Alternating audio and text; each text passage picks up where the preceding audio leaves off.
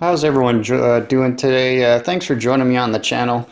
The video I have for you today is this Craftsman single stage 4-stroke snowblower 900-22 series. And what we're going to take a look at is how to remove and clean the fuel tank on this machine.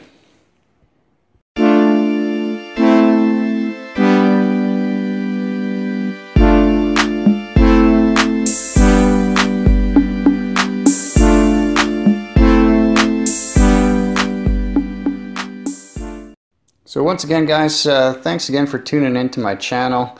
This channel is dedicated to just some basic small engine repair stuff to try and help those of you who are slightly mechanically inclined, and if not, if you just wanted to learn something about small engines, this is the channel for you. I post new content each and every week, so if you're not already a subscriber, go ahead and hit the subscribe button and the bell notification.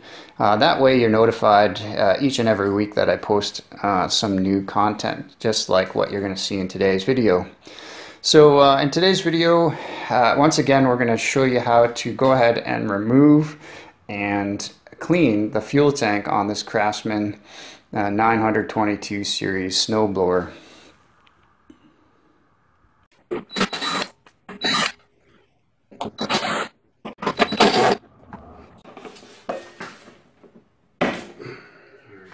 Got the key, don't want to lose that for sure. Top panel comes off, and there's probably wiring for a key switch and some tubing for the primer, and then this guy comes off the bottom here, just slides out. Go back to my trusty fuel line pliers, clamp, whatever you want to call it. Alright, next, try and get this fuel line off. I prefer not to wreck the fuel line, but alright, there we go. For the nice clean carb, you don't want to put dirty, yucky fuel back into it. You're just going to have to take it off and clean it again. Alright, so I just got a nice clean ice cream container here. I'm just going to take a bit of a sample of the fuel. Sometimes opening the fuel cap will help drain the fuel a little faster.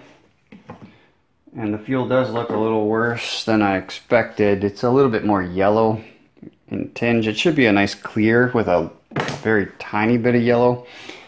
This is a little bit more yellow than I would expect. I would think that this is last year's fuel, or maybe fuel from the spring or summer. So I'm just going to drain all this fuel out and put some fresh fuel in there. Just so you can get a better idea of the color of the fuel. That's a little darker than I would expect for fresh fuel. So I'm going to replace all that fuel. So I just want to show you guys what I can see from inside the fuel tank there with all the fuel drained out. You can see there's a whole bunch of sediment and junk right down there in the lowest part of the tank where the fuel line connects to. So last thing I want to do is just put fresh fuel in there and then have it all contaminated again. So I'm going to have to go ahead and take this fuel tank off so that I can go ahead and clean that out. Okay guys, to get access to this tank, I gotta take this chute off.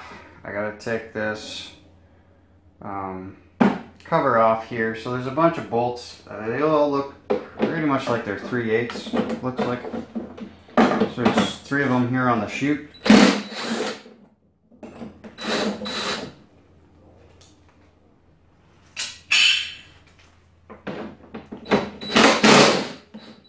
This one was very loose.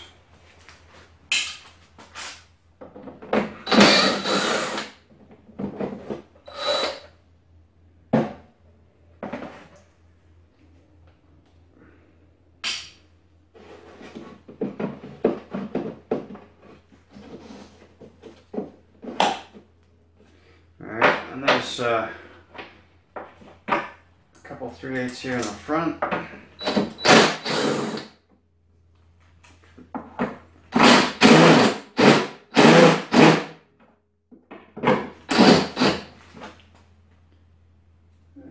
That one looks like it's stripped. Huh. Ah, boy. Okay, there's... This one's a little bigger, it looks like. I don't know why I just can't use the same size for everything.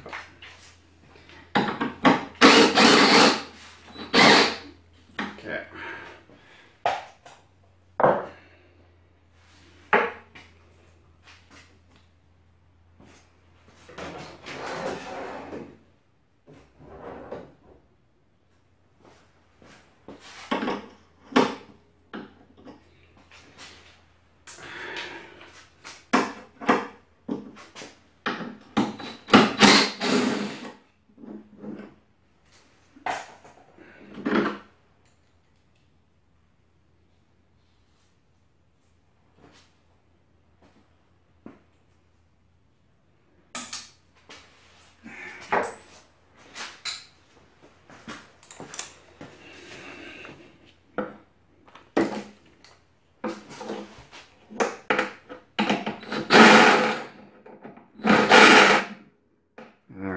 Again, somebody's been in here because these are all different sizes.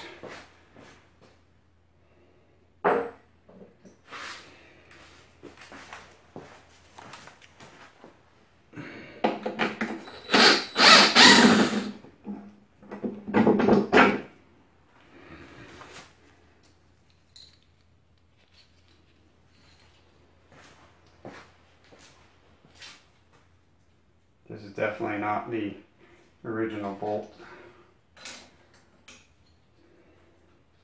A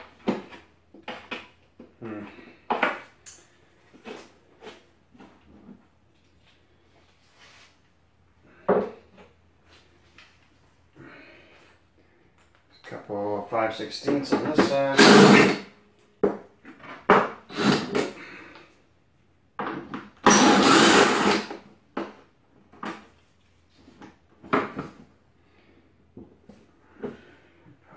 Take the side cover off for the belt over here.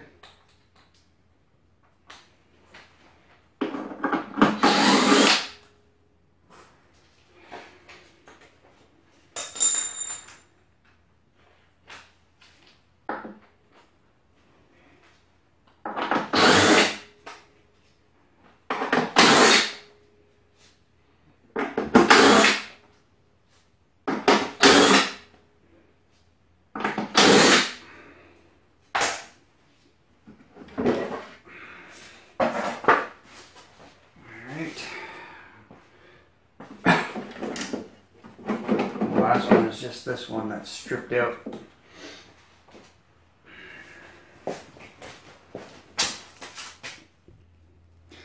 Alright, last bolt. I was able to get the stripped out one using sort of an extractor, kind of a bit.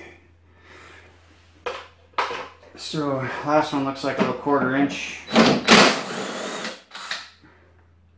that I just snapped off. That's great. Wow.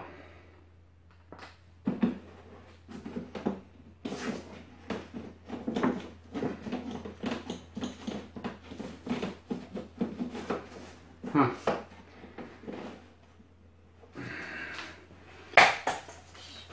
Turned out to be a much bigger job than I expected.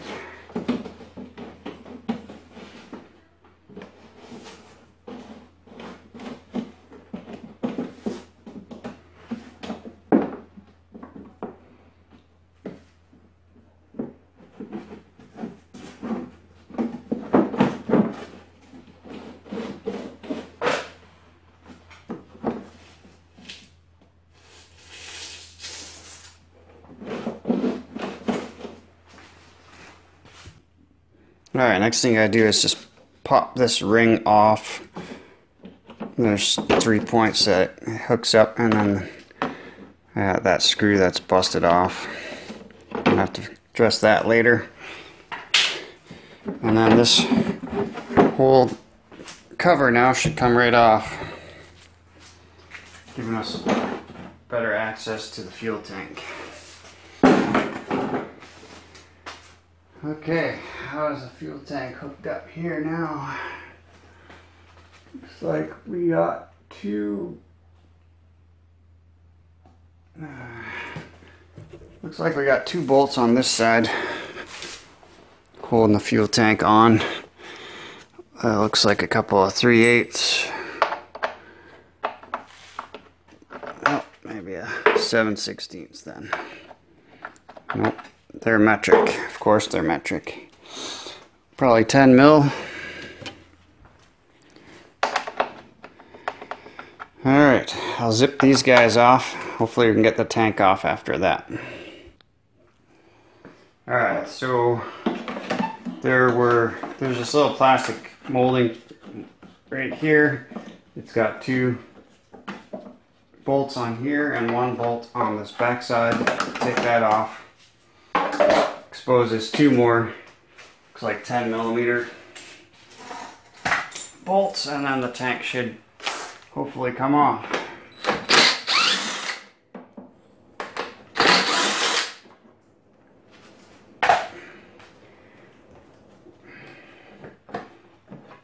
There you go, guys. That's how you remove your tank off one of these Craftsman 922 snowblowers. Now we're just going to clean this out. Most likely what I'm going to do is just rinse this out with water a bunch of times, swish it around, and I'm going to go ahead and see if there's a fuel filter in here somewhere, and check the status of that. Once I get that cleaned out, then I'll go ahead and put it back on.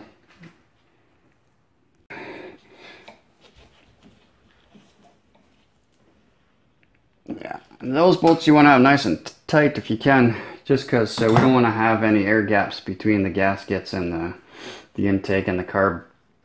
Okay. Next thing I'm going to do before I put the fuel line back on is I'm going to take a bigger sample of the fuel coming out of this tank. With a nice clean carb, you don't want to put dirty, yucky fuel back into it. You're just going to have to take it off and clean it again. Alright, so I just got a nice clean ice cream container here. I'm just going to take a bit of a sample of the fuel, and if it looks bad, I'll probably just drain the whole fuel tank. Sometimes opening the fuel cap will help drain the fuel a little faster. And the fuel does look a little worse than I expected. It's a little bit more yellow in tinge. It should be a nice clear with a very tiny bit of yellow. This is a little bit more yellow than I would expect. I would think that this is last year's fuel. Or just so you can get a better idea of the color of the fuel, that's a little darker than I would expect for fresh fuel. So I'm going to replace all that fuel. So I just want to show you guys what I can see from inside the fuel tank there with all the fuel drained out. You can see there's a whole bunch of sediment and junk right down there in the lowest part of the tank where the fuel line connects to.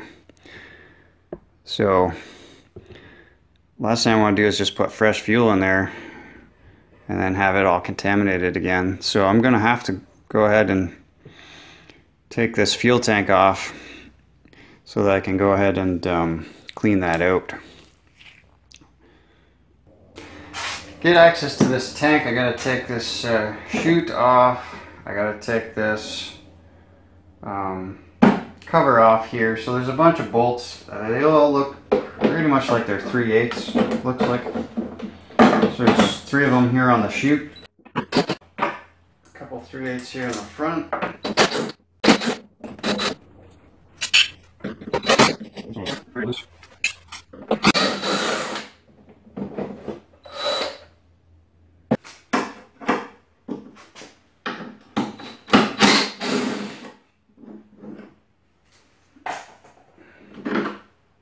last one looks like a little 1/4 inch. Alright, next thing I do is just pop this ring off. There's 3 points that it hooks up. Probably gonna have to take the side cover off for the belt over here.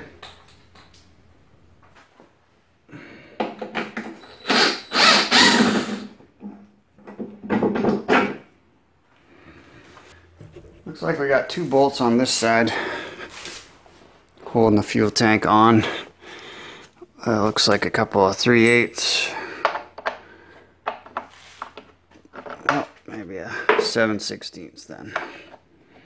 Nope, they're metric. Of course they're metric. Probably 10 mil. Alright, I'll zip these guys off. Alright, so there's this little plastic molding right here. It's got 2 bolts on here and 1 bolt on this back side. Take that off. Exposes 2 more, looks like 10mm bolts, and then the tank should hopefully come off. There you go, guys.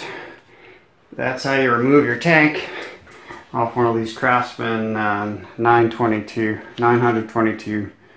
snowblowers. So that's it, guys. Thanks again for joining me in the garage, and if you like the content, maybe you learned something, go ahead and hit the like button, and if you have any questions or comments, go ahead and leave those down below. I'll try and get to each and every one of those, and until next week's project, take care.